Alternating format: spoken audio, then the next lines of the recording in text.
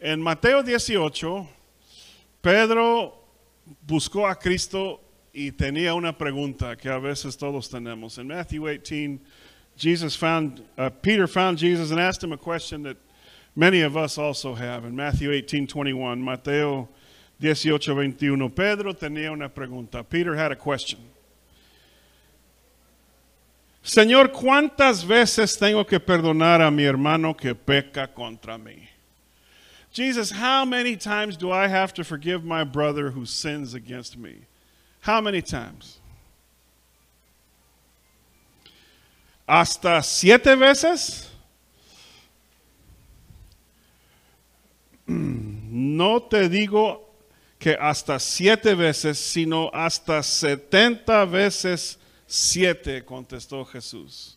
Peter says, do I have to forgive him 7 times? And Jesus said, no, not 7 times, 70 times 7. Y luego Cristo contó una historia. Cristo usó muchas historias en su ministerio. And then, as was his custom, Jesus told Peter a story. Por eso el reino de los cielos se parece a un rey que quiso ajustar cuentas con sus siervos. Al comenzar a hacerlo, se presentó uno que le debía 10,000 monedas de oro. Como él no tenía con qué pagar, el Señor mandó que lo vendieran a él, a su esposa y a sus hijos y todo lo que tenía para así saldar la deuda. So Jesus says the kingdom of God, the kingdom of heaven is like a king that wanted to do a little audit with his servants. So one of the servants that came before him owed him thousands of gold coins, the equivalent of thousands and thousands of dollars. And he had no way to pay his debt. So the king said, well, let's go ahead and sell him, sell his wife, and sell his children until the debt is paid. Aquí en los Estados Unidos esto es, según nuestras leyes, no puedes llegar al bote si no puedes pagar tus deudas. Ya antes, hace muchos años teníamos esto, ya no. No puedes ir al bote, no puedes ir a la grande si no pagas tus deudas. In the United States, we don't have debtors' prison anymore. They can't send you to jail for not paying your debts. They can send you to jail for stealing or not paying the government's debts, but they can't send you to jail for not paying your debts. In those days, if you couldn't pay your debts, you and your wife and the kids went to jail. En aquellos años, los que no podían pagar sus deudas llegaron a la cárcel con sus esposas, sus maridos y sus hijos. That's rough. Qué severo, ¿verdad? Y luego la Biblia dice que Cristo, contando la historia, dice que el siervo se postró delante de él. Tenga paciencia conmigo y se lo pagaré todo. El Señor se compadeció de su siervo, perdonó su deuda y lo dejó en libertad. So the servant, the Jesus said in the story, the servant got on his face before his master and he says, please be patient with me and I'll pay the entire debt. And the master was merciful with his servant, forgave his debt and let him go free. Perdonó su deuda y lo dejó en libertad. Forgave his debt and let him go free. La Biblia dice que tú y yo tenemos una deuda que no podemos pagar. Tú y yo somos pecadores. La Biblia dice en Romanos 3:23, por cuanto todos pecaron y están destituidos de la gloria de Dios. You and me have a debt that we can't pay. We're sinners and we can't pay this debt. The Bible says in Romans 3:23, for all have sinned and fallen short of the glory of God. En Romanos 3:23 dice, por cuanto, puse el mismo versículo ahí. Romanos 6:23, el pago del pecado es la muerte. Romans 6:23 says, the wages of sin is death. Pero el don de Dios es vida eterna. But the gift of God is eternal life. You and me, we can't pay this debt. We can't pay the penalty for our sins. We're just like that servant. We're completely lost. Tú y yo no podemos pagar nuestras deudas. Lo que debemos. Somos totalmente perdidos, desesperados como este siervo. Pero la Biblia dice en Romanos 5:8, sin embargo, Dios demuestra su amor por nosotros en que cuando éramos pecadores, aun cuando éramos pecadores, Cristo murió por nosotros. Aun cuando éramos pecadores, Cristo murió en nuestro lugar. But the Bible says, Romans 5:8, but God demonstrates his own love for us in this, that while we were still sinners, Christ died for us. También nosotros nos postramos delante de Dios. No podemos pagar este deuda. You and me also stretched out in front of God on our faces and said, we can't pay this debt. And Jesus paid the debt. Cristo pagó la deuda en nuestro lugar. Y luego llegamos al versículo más conocido en la Biblia. Dilo conmigo. Porque de tal manera amó Dios al mundo, que ha dado a su Hijo unigénito, para que todo aquel que en él cree no se pierda, mas tenga vida eterna. Dios dio su Hijo en nuestro lugar, pagó la deuda y ahora nosotros tenemos vida eterna. John 3:16, for God so loved the world that he gave his one and only Son, that whoever believes in him shall not perish but have eternal life. God gave his Son, paid our debt, and we have eternal life. And then you say, well, how do I get that debt paid? Well, Acts 2:21 says, everyone who calls on the name of the Lord will be saved. ¿Y cómo puedo recibir este pago de vida eterna? Este pago, pagar mi deuda y recibir vida eterna. Hechos 2:21 dice, y todo aquel que invocare el nombre del Señor será salvo. Entonces estamos en el mismo lugar que este siervo, con mucha deuda y ninguna manera de poder pagar la deuda. So we're in the same spot as this servant. We've got all this debt and we have no way to pay the debt. Y luego Cristo Jesús vino y pagó la deuda por nosotros. And then Jesus came and he paid the debt for us. ¿Cuántos han sido salvos en esta mañana? ¿Cuántos han recibido su libertad? How many of you received freedom, been saved through Jesus, through his paying the debt? Pero la historia no terminó ahí. En el versículo 28, Cristo dijo, al salir aquel siervo, se encontró con uno de sus compañeros que le debía 100 monedas de plata. Casi nada en comparación. Lo agarró por el cuello y comenzó a estrangularlo. Págame lo que me debes. Su compañero se postró delante de él. Ten paciencia conmigo, rogó, y te lo pagaré. Pero él se negó. Más bien fue y lo hizo meter en la cárcel hasta que pagara la deuda. So the story doesn't end there. Jesus continues in verse 28. As he was leaving, the servant found one of his friends that owed him 100 coins, silver coins. And he grabbed him by the throat and started to strangle him, choke him out. And he said, give me what you owe me. His friend got on his face, just like he had done a few minutes before, and begged him for mercy. He said, please be patient and I'll pay you what I owe. He rejected his request, had him thrown into jail until he could pay his debt. Qué sinvergüenza. Sinvergüenza. Mal agradecido. This is shameless. This is wicked. This is so thankless.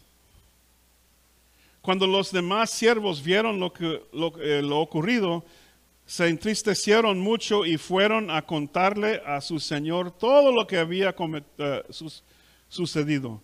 Entonces el Señor mandó llamar al siervo. Siervo malvado, le dijo, te perdoné toda aquella deuda porque me lo suplicaste. ¿No debías tú también haberle compadecido de tu compañero? Así como yo me compadecí de ti. Y enojado, su señor lo entregó a los carceleros para que lo torturaran hasta que pagara todo lo que debía. Así también mi Padre Celestial los tratará a ustedes, a menos que cada uno perdone de corazón a su hermano. Brutal. When the other servants saw what had happened, they were enraged and went and told their master everything that had happened. Then the master called the servant in. You wicked servant, he said, I canceled all your debt because you begged me to. Shouldn't you have had mercy on your fellow servant just as I had on you? In anger, his master handed him over to the jailers to be tortured until he should pay back all that he owed. This is how my heavenly Father will treat each of you unless you forgive your brother or sister from your heart. Malagradecido y malvado. Cristo, su jefe ya había perdonado toda su deuda. Salió y vio un compañero que le debía algo y la Biblia dice que agarró su cuello. ¡Ah! Dame lo que me debes. This guy is a shameless, wicked person. He'd just been forgiven everything he owed, walks out and sees somebody owes him a couple of bucks, grabbed him by the throat and started choking him out and had him thrown into prison. Y luego Cristo Jesús dice que así nos va a tratar nuestro Padre Celestial si no perdonamos a los demás del corazón. And then Jesus says, that's how our Heavenly Father is going to treat us if we don't forgive others from the heart. Pedro, 7 veces, Señor, debo de perdonar 7 veces, Peter. Should I forgive 7 times? Esta lección de Cristo va directamente en contra de nuestra carne pecaminosa. Directamente en contra de nuestra cultura de justicia. This message of Jesus goes entirely against our sinful nature. It turns upside down all of what we've learned about cultural justice. A veces nosotros queremos misericordia, pero queremos justicia para los demás. Misericordia para mí, justicia para los demás. We're just like that guy. We want mercy for ourselves and we want justice for everyone else. No, si me deben algo, me deben de pagar. Si me han hablado mal de mí, van a ver quién soy yo. No me busquen porque me hallan. Listen, you mess with the bull, you get the horns. You owe me money, you're going to pay me my money. I'm going to wreck your credit. You do something against my family, you're going to pay. You're going to find out who the Osts really are, baby. We're going to come down on you like a ton of bricks. No deben de meterse con los Zaragoza porque ustedes van a saber lo que va a pasar después. You mess with the Zaragoza family, you're in trouble. Oiga, pero nosotros hemos recibido misericordia. Aún la Biblia dice, aún cuando éramos pecadores. No cambies el tema. But the Bible says that while we were still sinners, Christ died for us, that we've received mercy. Don't change the subject. I was talking to a guy the other day that had been betrayed in business, lost thousands and thousands of dollars. And I said, wow. And he said, you know what I want for those people that screwed me over? I want them to burn in hell. Burn in hell. A Christian. Hablé con un amigo el otro día y alguien lo había defraudado en algún negocio y perdió miles y miles de dólares. Y me dijo, lo que quiero para ellos es que quemen en el infierno. Que quemen en el infierno por lo que han hecho conmigo.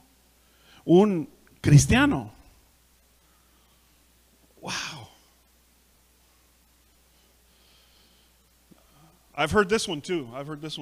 Well, if they did it to me, that's fine. But if they do it to one of my children, I can't forgive that.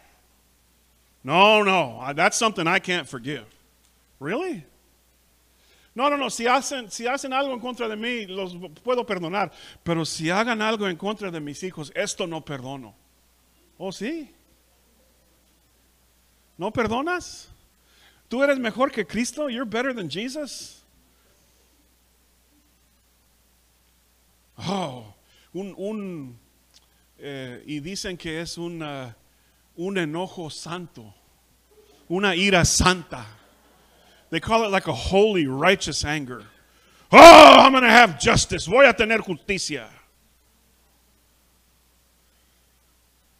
A guy told me once, he says, I'm going to get revenge, but I'm going to wait until they forget.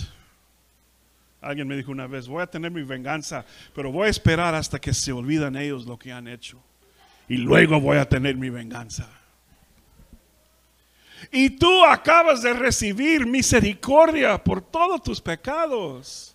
Tú, vil pecador, tú sabes de tus pensamientos malos. Tú sabes lo que has hecho. Tú sabes que en el pasado has pedido misericordia de la mano de Dios. Has recibido tantos beneficios de Cristo Jesús. Y ahora vas a juzgar a tu hermano, tu hermana. Ahora vas a exigir justicia como este malvado con el cuello en la mano. ¡Ah! You've received so much from Jesus. You've been forgiven so much. God's given you so much in your life. You've received mercy after mercy after mercy. And now when somebody does something against you, you're going to grab them by the throat like this guy and say, pay me what you owe me.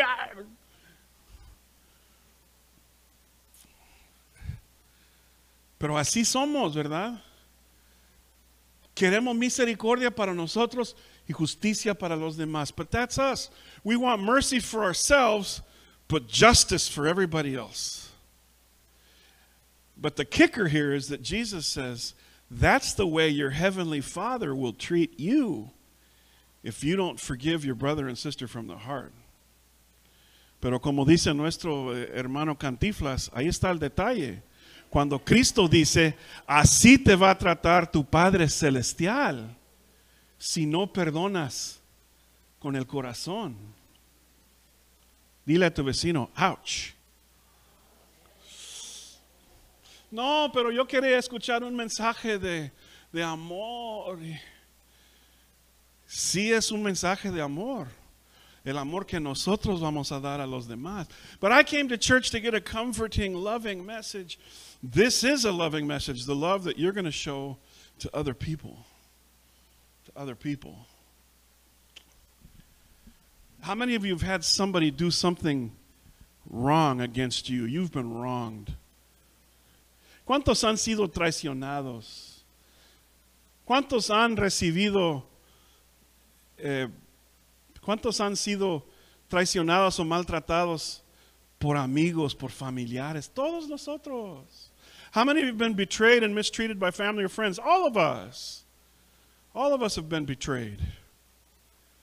Pero, ¿y qué queremos para ellos? ¿Venganza? And what do we want to happen to them? Do we want vengeance? ¿O queremos ser como Cristo? Padre, perdónalos porque no saben lo que hacen. Or do we want to be like our Savior Jesus and say, Lord, forgive them. They don't know what they're doing.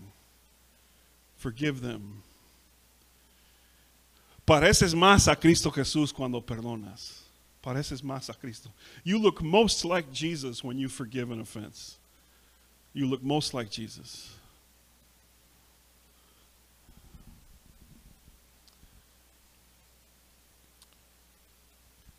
I've heard this just this last week over and over again. I just can't forgive that. I can't let that go. I want them to pay. He escuchado esto varias veces esta semana pasada. No puedo soltar mi amargura. Yo quiero venganza. I want them to pay. I can't let go. I can't let go of what they've done. ¿Sabes qué? La falta de perdón es como tomar veneno y esperar que la rata muere. Lack of forgiveness is like drinking poison and then waiting for the rat to die. You're going to die. It's poison. It's going to hurt you. Es veneno para tu corazón no perdonar. Es veneno. It's poison. My dad was a very forgiving man. He and my mom made a deal when they were young. They said, we're never going to have bitterness in our hearts to anyone. We will not live with bitterness. Mi papá era un hombre perdonador. Él y mi mamá hicieron un acuerdo cuando eran jóvenes, era una pareja recién casados. Decidieron no tener amargura en sus corazones. No vivir con amargura. Perdonar y no vivir con amargura. They decided when they were young in their marriage, they said, we are never going to let bitterness creep into our hearts. We're just going to forgive and give people a fresh start. And I asked Dad one time, we were talking about another minister, and I said, Dad, I think he's cut us out of his circle. I think we're cut out of his circle. Yo dije a mi papá una vez de otro ministro, dije, papi, yo creo que él nos ha sacado de su círculo. Ya no estamos en un círculo. Y él me dijo, Jim, vamos a hacer un círculo más grande y meterlo de nuevo. He said, let's just make a bigger circle and put him back in the circle.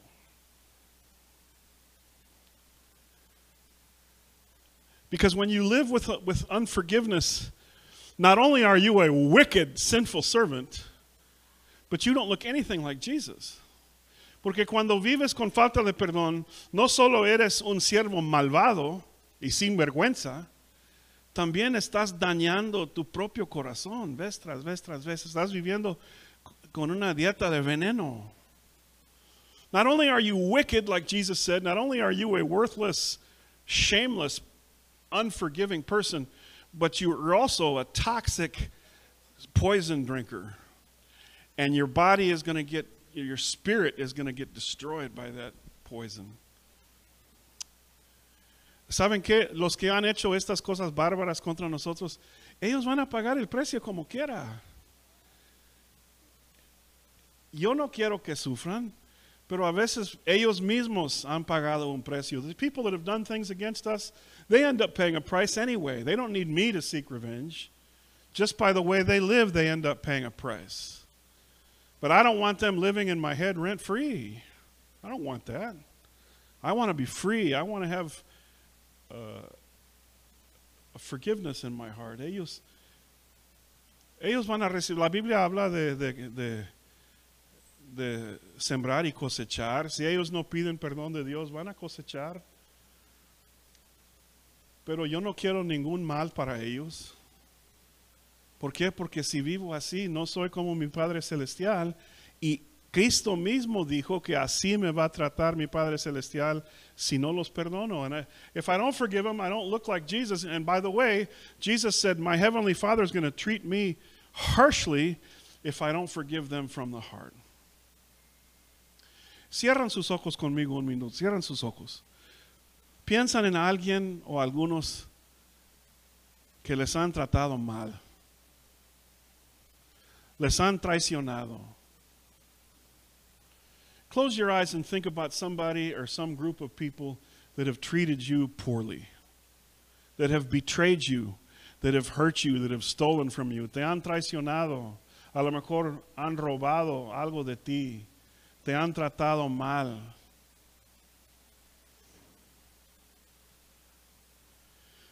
Y ahora mismo vamos a perdonarlos. Vamos a perdonarlos como este siervo que se postró y dijo, ten paciencia conmigo, y debía bastante dinero. Vamos a perdonarlos. Just like that servant that was on his face begging for mercy. Let's forgive these people that are owed, that have such a debt Vamos a perdonarlos. No vamos a cargar esta carga de amargura. Let's not carry around all that bitterness. Esta carga de falta de perdón. Vamos a perdonarlo. Let's forgive them. 70 veces 7, 70 times 7. Porque así nos perdonó Cristo Jesús. Because Jesus forgave us. Pagó nuestras deudas en la cruz. He forgave all of our debts on the cross. Vamos a estar de pie.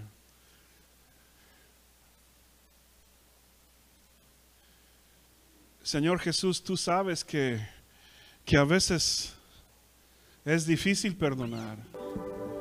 A veces, Señor, cargamos el peso de las heridas y los recuerdos.